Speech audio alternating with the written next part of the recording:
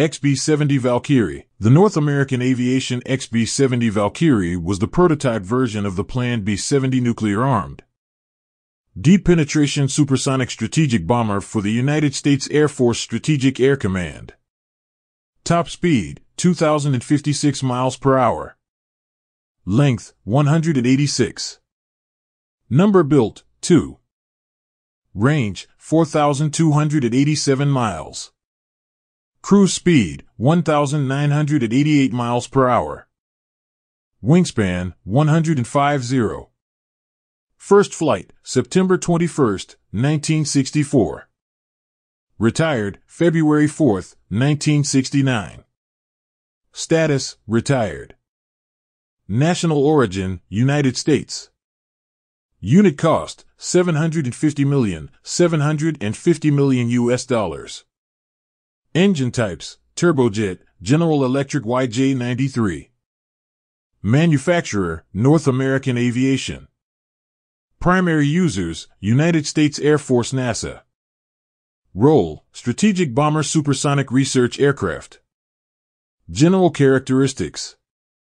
Crew, 2. Length, 185 feet 0 inches. Wingspan, 105 feet 0 inches. Height, 30 feet 0 inches. Wing area, 6,297 square feet. Airfoil, hexagonal, 0.30 hex modified root, 0.70 hex modified tip. Empty weight, 253,600 pounds.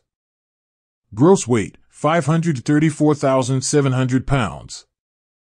Max takeoff weight, 542,000 pounds. Fuel capacity, 300,000 pounds, 46,745 US gal. Power plant, 6 General Electric YJ93 afterburning turbojet, 19,900 lbf thrust each dry, 28,000 lbf with afterburner. Performance. Maximum speed, 1,787 knots. Maximum speed, Mach 3.1. Cruise speed, 1,738 knots. Combat range, 3,725 nmi. Service ceiling, 77,350 feet. Lift to drag, about 6 at Mach 2. Wing loading, 84.93 pounds SQ feet. Thrust weight, 0.314. What is the fastest bomber ever built? 1. XB-70 Valkyrie. How many XB-70 Valkyrie are there? In 1966, one prototype crashed after colliding with a smaller aircraft while flying in close formation.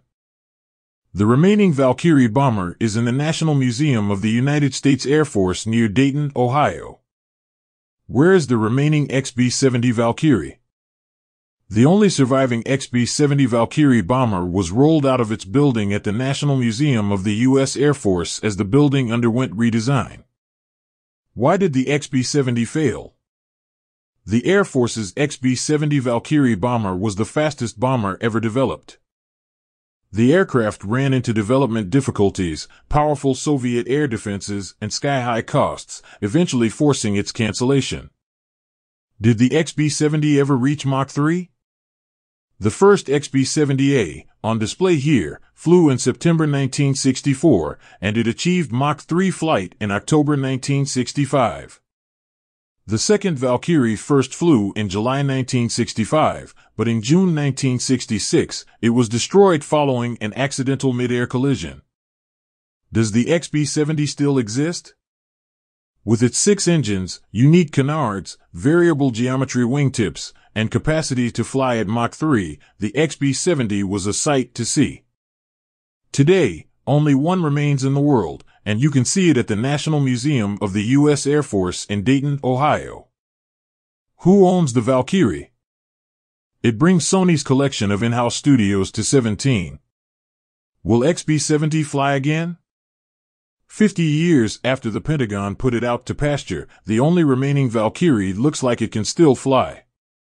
The National Museum of the U.S. Air Force recently towed the XB-70 Valkyrie bomber out of its hangar. The airplane is in such good condition that it looks like it could fly today.